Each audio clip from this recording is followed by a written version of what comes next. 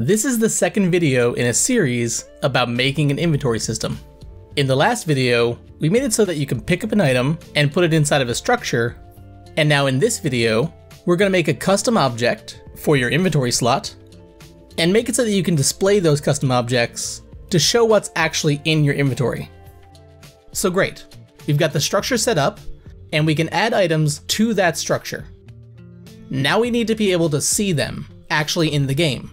And to do this, we're going to use something that is a little bit new to the engine. We're going to make a custom object or smart object. So I'm going to take the inventory icon, which again has the images saved as different animations, with a name for the animation that's the same as the name of the object.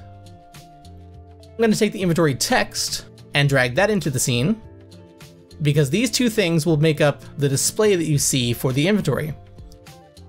But in order to avoid managing two different objects and linking the text to the icon, we're going to put them together into a custom object.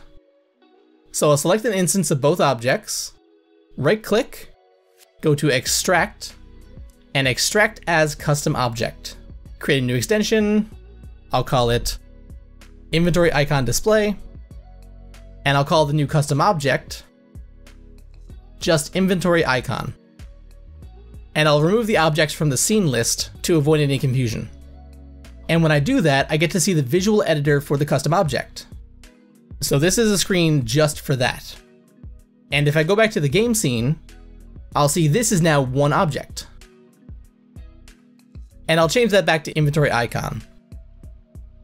I can go back to the visual editor by right-clicking on the object and going to Edit Children. And then from here I can build the object. But if I want to give it logic, I need to go to the extension editor, which also opens up when you create the object. And now from here, there's a lot of different options, but just focus on what I'm doing. So I have the object selected, inventory icon, go to properties, and I'm going to add two different properties.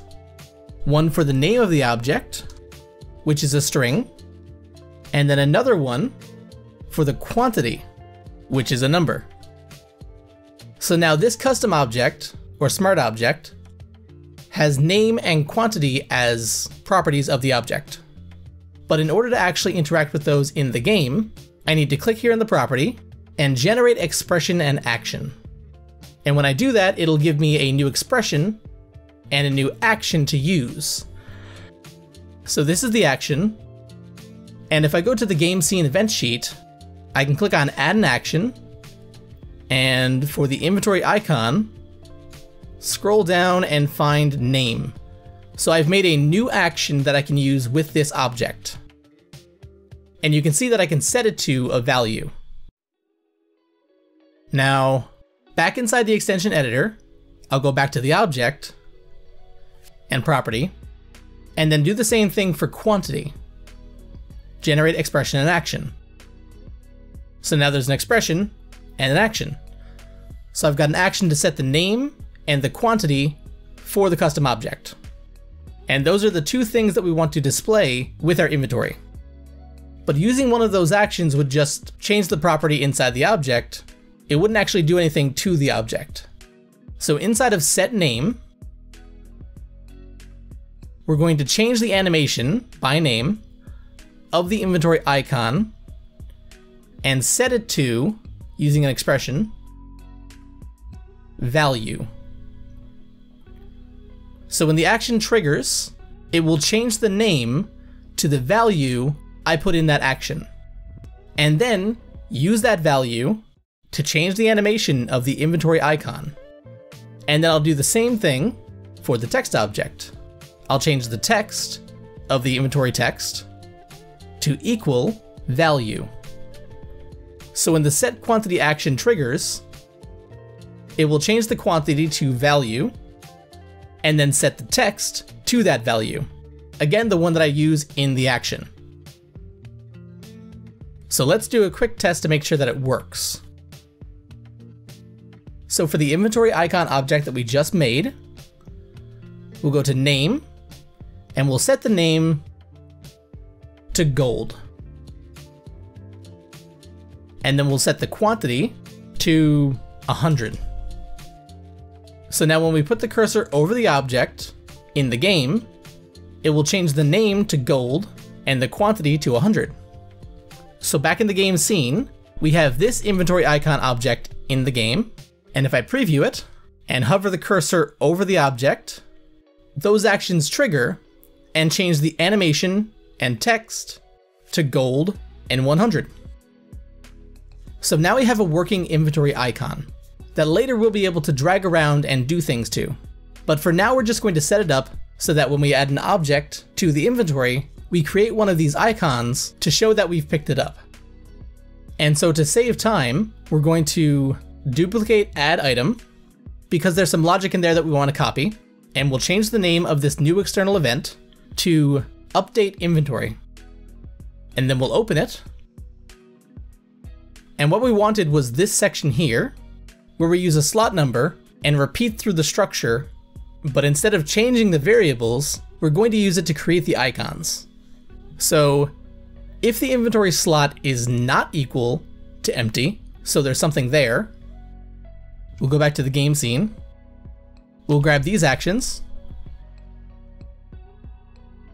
We'll set the name to the inventory structure slot name, because if it's not empty, there must be a name there. So we'll set it to that name, and we'll set the quantity to that inventory slot's quantity. And just like before, this is going to loop through the structure until we're done repeating because we're out of inventory slots. But before we're done, we're going to add another event that actually deletes the inventory icons. And so whenever we update the inventory, we're going to start by deleting all of the existing icons and giving ourselves a blank slate to work from. And then we will create the inventory icon at the X and Y of the inventory slot. But nothing in this event yet is picking the right inventory slot. So we'll check the inventory slot's variable for slot number and check to see if it's equal to the slot number that we're checking through. So we'll check to see if the inventory slot's slot number is the same as the local variable slot number that we're cycling through. And now we're almost done with displaying this. We need to go to the project manager, go to global variables, add need inventory update, and we'll leave it as false. So we're going to toggle that whenever we need to update the inventory, like whenever we add, remove, or update something. So we're going to check the variable need inventory update and check if it's true. And if it is true, we're going to set it to false, so it only happens once. And then we're going to link the external events for update inventory. So now when we need to update the inventory, we'll set it back to false, but also trigger this external event. So that will trigger all of these inside.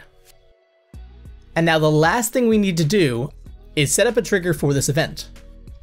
So we'll copy this action, go to the add item external event, and then right here, when valid space found is true, so we know the object found a spot inside the inventory, we'll set need inventory update to true. So then it's being set to true inside this event, and then the next event checks for it and updates the inventory. So let's preview the game now and see what happens. So if I walk into an object, you'll see the old one got deleted first, and then the new inventory icon was created in the first slot. Then if I walk to the next object, it's in the second slot, and then in the third. So in the next video, along with moving objects around in the inventory, we're going to show how to allow objects to stack. Because right now we're checking for empty slots and not slots that exist with the same name, so they don't actually stack together. And now, be sure to click on this.